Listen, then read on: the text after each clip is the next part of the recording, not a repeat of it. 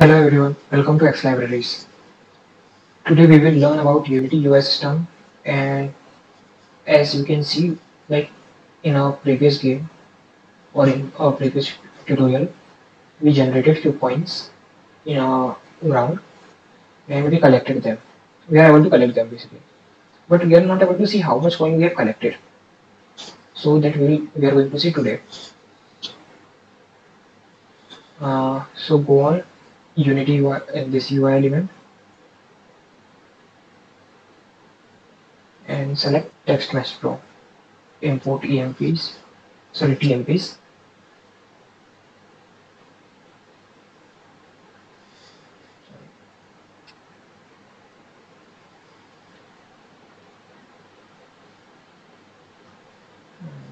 We don't need examples, but if you want, you can import. Basically, importing examples are a good way to look how particular thing works. You can always roam around and see what's going on.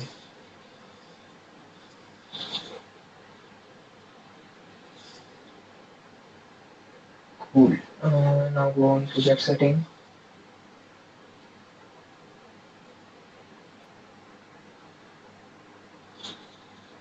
Yeah, you can see like everything is imported successfully.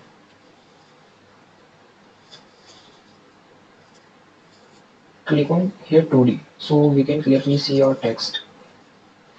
As you can see, uh, wait a minute. Yeah. As you can see that new text has appeared here.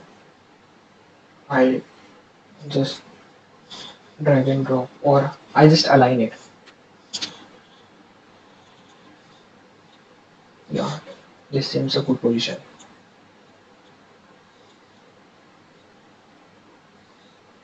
Basically, Anchor will set our text on the position we like. Like I want on top center. You have to just click Alt plus Shift key and click on the position. Like if I this will be this. Here is the middle and center. Top, middle, bottom, left, center, right. You can choose anything. You can choose this stressed also. It will show on whole canvas or your whole screen. Now let's change the text. School.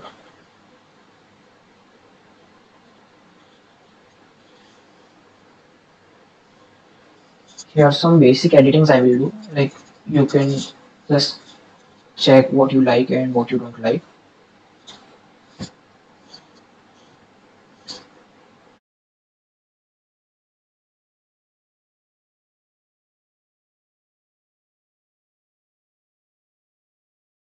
You can choose the font style you want or color, size.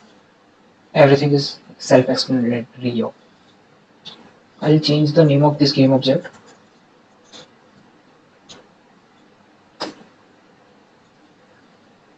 Now let's jump into our player movement script.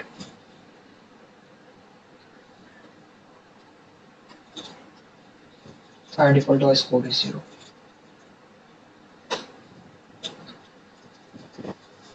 I'll call text mesh pro here using TM.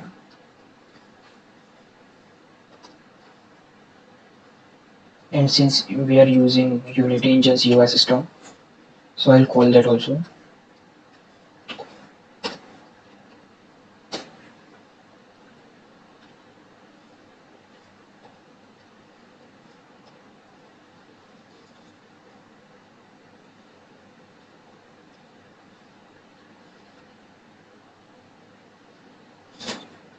Let's create some public variables.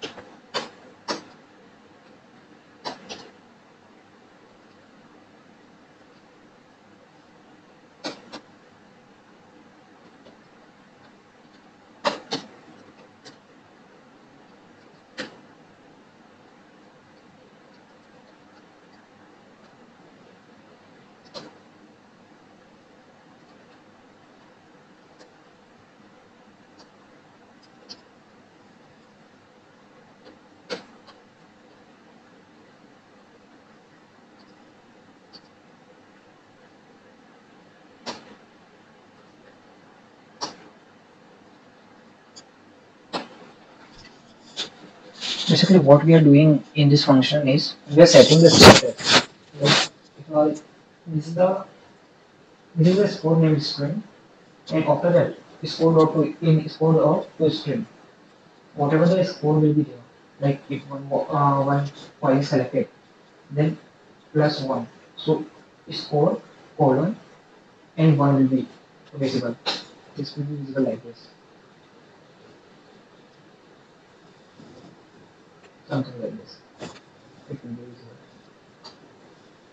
In our void on trigger and the method, we can just simply add our score here only. Score plus I increase it by 10 or yeah, 50. You can increase by anything, not just like some big number will be there when you collect some powerful game objects or pickups. And I will call this method which I created search score text.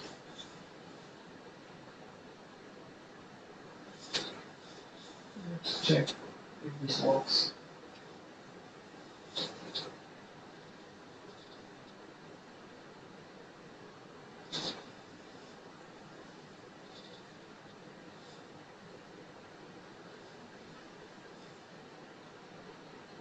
Perfect. It's working perfectly. And you can see the field like whenever we are collecting coin, we have collected. It feels like we have collected this much money. Now since we are able to collect the coins, display our score, there's one thing lagging in our game. That's challenge. Like we don't have anything challenging now. It can be created if we are having some time limits or any negative score points. So what we will do for this tutorial is we will create the time limit.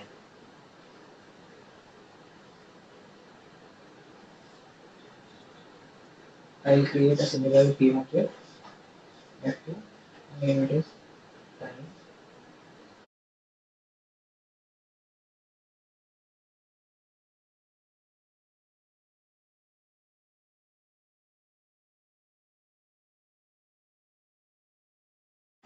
Now what we have to do is set a time limit for our player to complete the game in particular time, and that will do in a game manager script.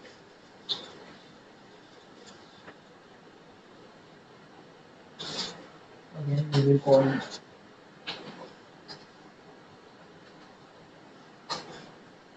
UI systems.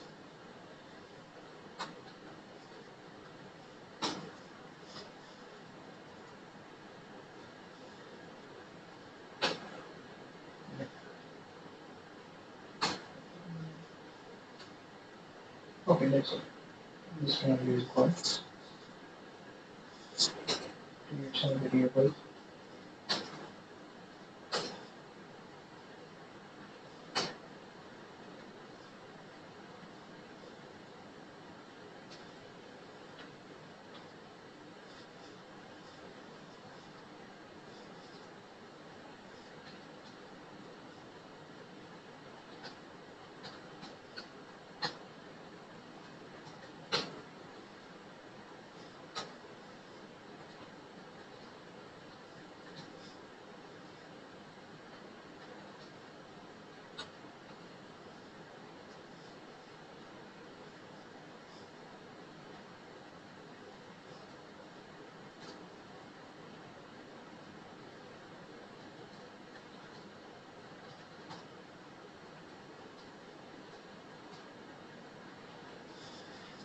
It's always good practice to use public and private, like define what are public and private variables. Even if you don't write private in front of any variable, Unity will consider it as a private variable, but you should define it.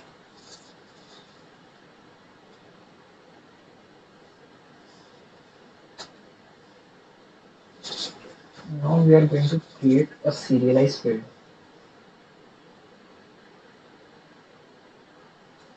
What are serialized fields? Basically, the way and the game object. present inside serialized field will be visible under Unity editor, but we won't be able to edit it from there. So you can tell it is a public variable, but we are not able to edit it or access it from the editor.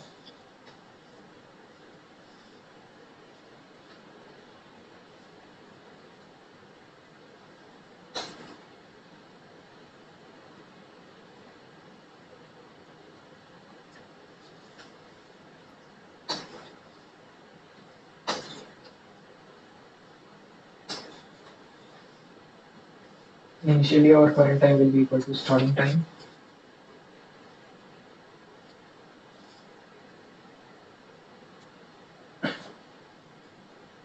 Now we make an update method here.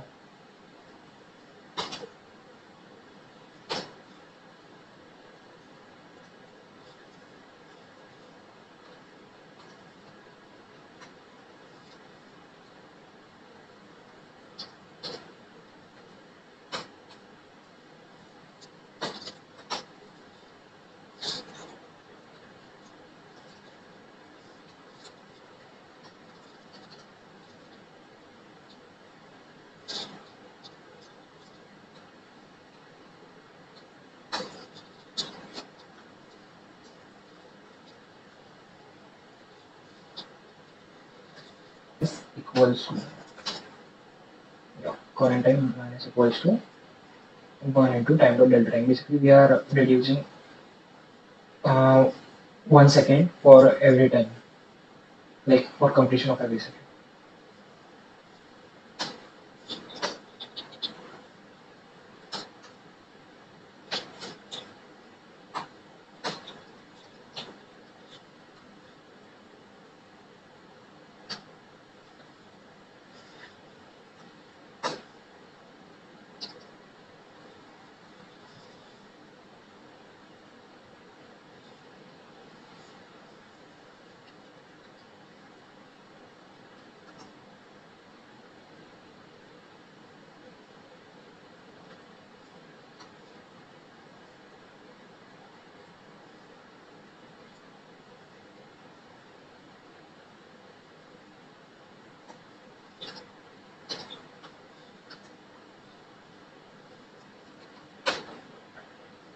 What we are doing here is like here our time will be constantly decreasing. Like even if our current time will be equal to 0, then it will go to -1, -2. So what we are doing here is like if current time is less than equal to 0, so when current time will be equal to 0, we will set again current time to 0 and time dot time scale. Basically, this will create a pause effect. Like it will freeze our game. So what it will be doing is like it will freeze our game infinitely until and unless we restart the game. Now let's check how this work. Wait for the compilation. Oops, I forgot to set in game manager countdown text is our time.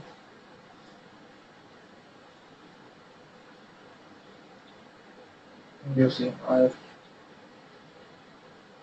exactly 22 seconds left now, and I guess I will not able to collect all the coins.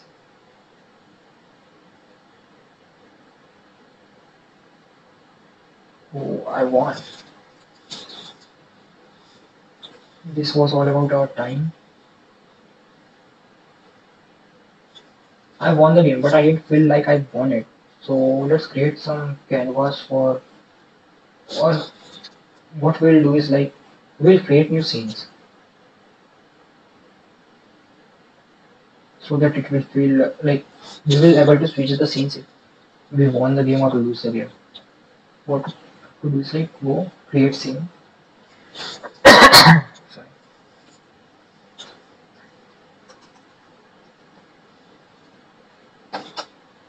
Control E, F2,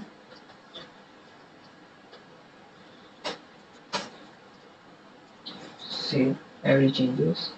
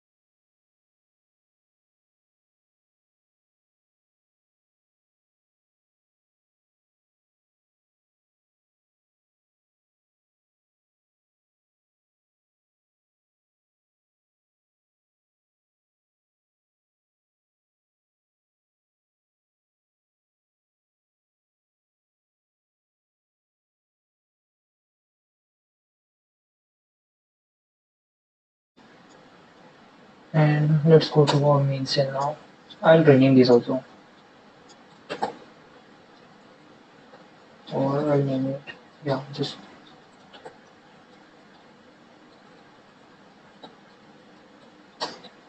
reload. Now what we have to do is go to build setting and add all the scenes we have just created.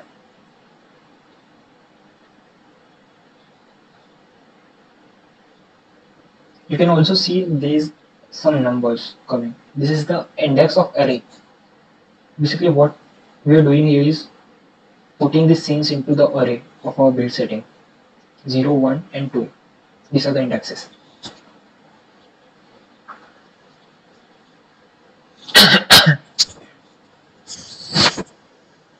Now what we'll do, we'll go to now what I have to do is I will call these scenes which we have created, the game loss and game losing. For this I need to call the scene management library,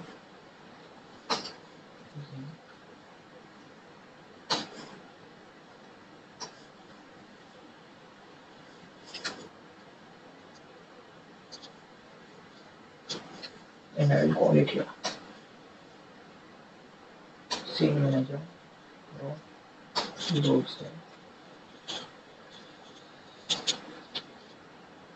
I'll just name the value of my array index. We'll be not needing this.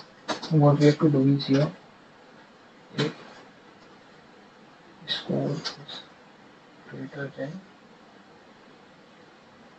so 20 into 15 it's 300. Let's make it 250. So if we pass a certain threshold, we won the game display. Again we will call the scene management script.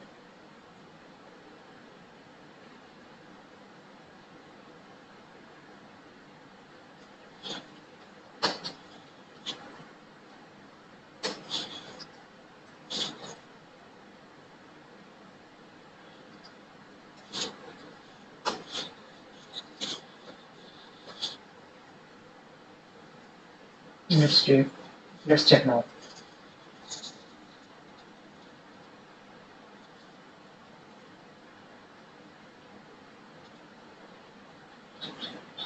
I need to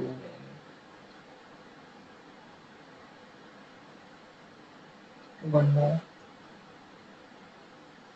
I will. Let's challenge it. Yeah, I think this is up. We should sum up this tutorial here. If you have any questions, doubts, or any suggestions, feel free to comment below and keep developing.